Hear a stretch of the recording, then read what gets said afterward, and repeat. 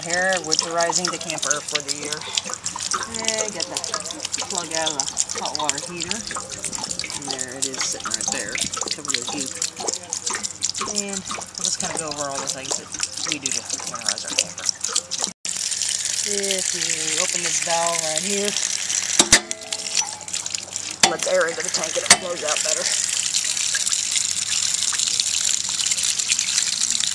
And I think our hot water heater holds, hot water tank holds 6 gallons, so shouldn't take too long. Yeah, it's making a mess though. And we have this handy dandy little blowout thing that you actually hook up to your city water connection. You actually just take an air hose and hook into that and then blow it out. And we're taking everything on the inside of the camper, anything that's aerosol or liquid or could possibly freeze is coming out of the camper. So like vanilla, bathroom sprays, anything like that come out of the camper. Now she's going to open up all the valves in the sinks, and then that way when I go out to blow the line, then the lines will be free of water. And this is inside of our camper right now. It's kind of a wreck. We have I've made reflectix to actually go on the windows and under the bunks because since this is a hybrid camper, the ends of it fold out like a pop-up camper does, but you can actually, and underneath there, you can't see this right now, but this is like a U-shaped dinette, and it will make into a bed. The couch folds down and you make it into a bed, so if the weather's bad, then you don't have to actually fold the ends out. You can actually what they call turtle in, and somebody's hiding behind the door back there.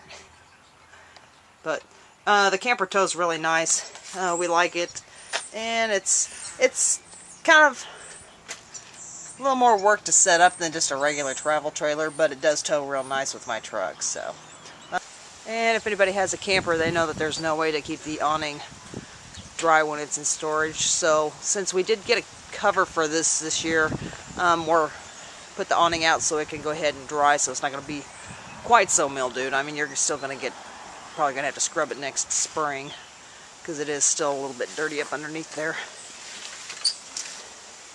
But if there is a job in hell for anybody, it's scrubbing an awning to clean it.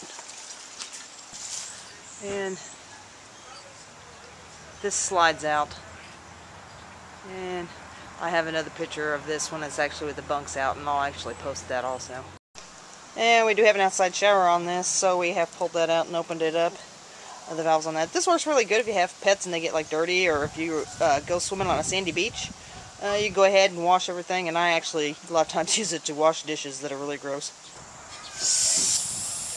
And I'm going to put about 20 pounds of pressure on here. You really don't need a lot. And you can see it's coming out.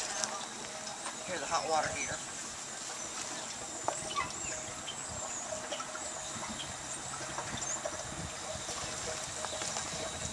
In Missouri, our winters aren't like terribly harsh, so we usually just blow out the lines and then throw some antifreeze down, the antifreeze for RVs, down inside to kind of keep the seals moist during the winter time for the sewer and the sinks and stuff.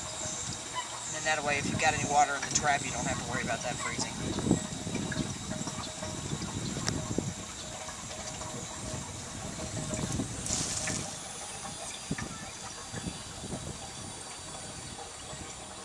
And I usually leave the plug out of the hot water heater until spring, just in case there's some water in it, because it's still gurgling. It's almost impossible to get all the water out of that.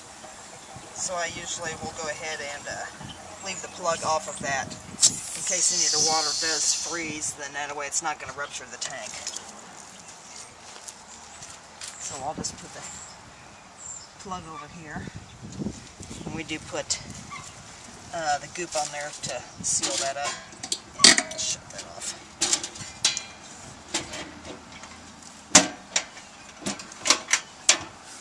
Close that, and then we'll just take this out. And that pretty much takes care of the water outside, and then I will show how we put the antifreeze in the sinks inside. And this is what we put down the sinks into the traps and into the toilet. It's specifically RV antifreeze. Some people actually run this through their lines. You could actually run the water pump and it will suck it actually through the lines.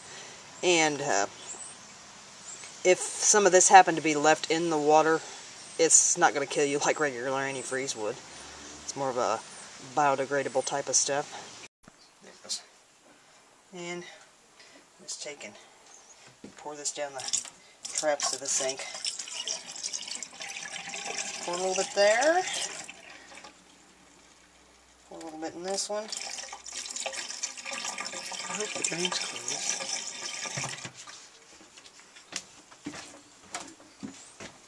And pour some down the... Turn all the water faucets back off. Pour some down this trap. And pour some in the toilet. And I'll run a little bit of that just in case there's a little water left in the tank. But the whole idea of, like, for the bathroom here is kind of keep this seal moist.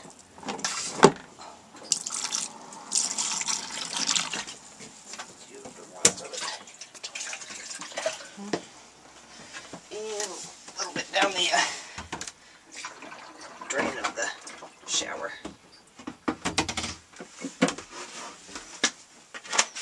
And that's about a half a gallon for that, so that pretty much does it. We've got the water out of the lines. We've got the stuff in the trap. We'll go around and wipe off the excess of that pink that splashed onto the white part of the sink and everything. There's no food products in here. If you have any food in there, crackers, any of that kind of stuff, take it out. Don't leave it in there because mice get hungry in the wintertime and they will find a way into the camper and they will get into your cupboards. And when it's parked, we'll actually crack these open, and there's little stops on these so they don't shut completely. And that way and stuff, you get some air circulation in there and you won't have to worry about mildew next spring. And we pretty much do that anytime we store it, not just over the winter. And I think that about covers everything on the inside of for right now. When we do have a cover, and we'll get the cover for that, and I'll probably film us trying to put that on there, and that will probably be rather entertaining because this is the first year we've got it and we're not exactly sure how to put it on the camper. So stay tuned, you might get some real good laughs later. So later on, bye.